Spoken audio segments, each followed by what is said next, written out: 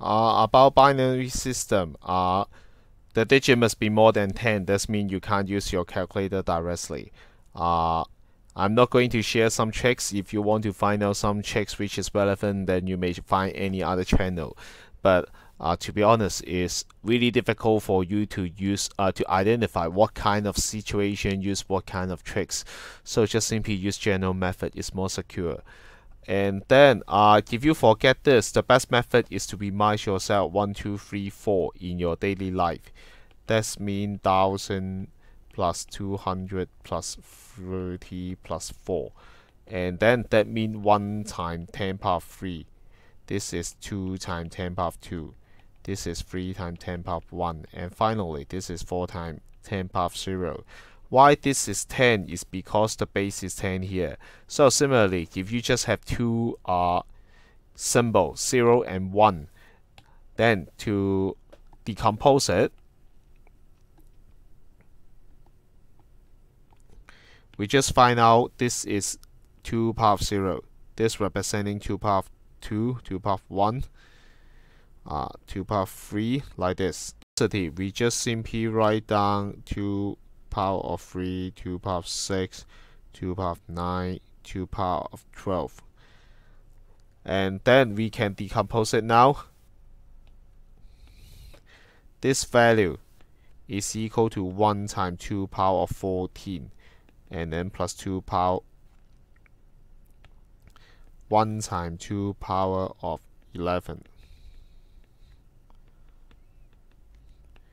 And then we have this one. This is power 3, so power 4. 1 times 2 power 4. And then 1 times 2 power 2. Finally, 1 times 2 power 1. So don't forget that we start counting from 0. We do not count from 1.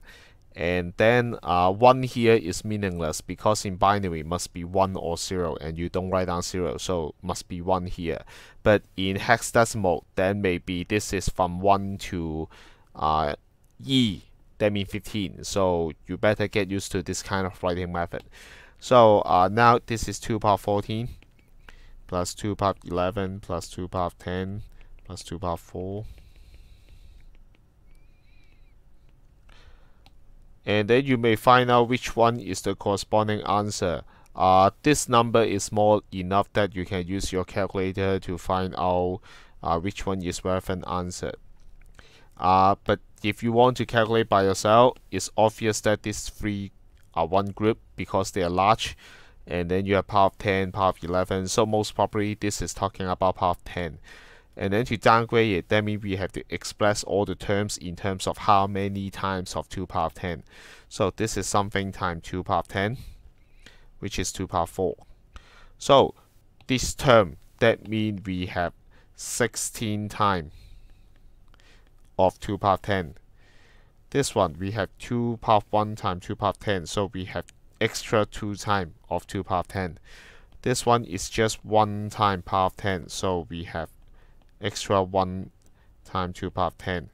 So this group in total, 16 plus 2 plus 1 is talking about 19 times 2 power of 10. That's how can you get A or B.